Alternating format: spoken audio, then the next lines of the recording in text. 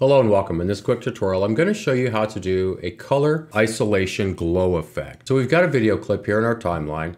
We're going to hold Option on Mac or Alt on Windows, click on the clip, drag it up. That's just going to copy the clip. We're going to select this bottom clip. We're going to hit D on our keyboard. That's going to disable that clip. Highlight that top clip and open it in the color page. Once you've opened your clip in the color page, go up to where your nodes live, right-click an empty space, add alpha output. It's just going to put this little blue dot here. We're going to connect these two blue points, go down, select our qualifier, and it's at this point you're going to determine what it is in the scene you want to isolate.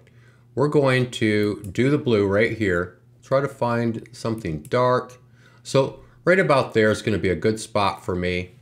I'm going to use it, go down here. Let's jack that up a little bit. We're going to take our saturation, raise it up. Let's look at our luminance. We'll bring that luminance up quite a bit. And so what it's going to do is it's going to isolate those blue tones and make them glow. So we'll now go back to our edit page.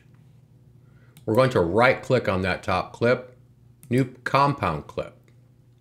Go ahead and click create. At this point, we're going to open it in Fusion. Hit Shift Spacebar on your keyboard. We're going to bring in a glow node. We can adjust our glow size, adjust our glow, determine where we want that to be. Maybe right about there. I'm going to bring in a soft glow. Maybe bring our gain down a little bit. Bring our glow size up. Now, before we go back to the edit page, if there's a specific effect you'd like to see a tutorial on, leave it in the comments below. Let me know and I'll see what I can do about making that for you. Now, going back to the edit page, when we play through the clip, this is what it will look like. If you enjoyed the video, please like and subscribe so you don't miss out on future DaVinci tutorials.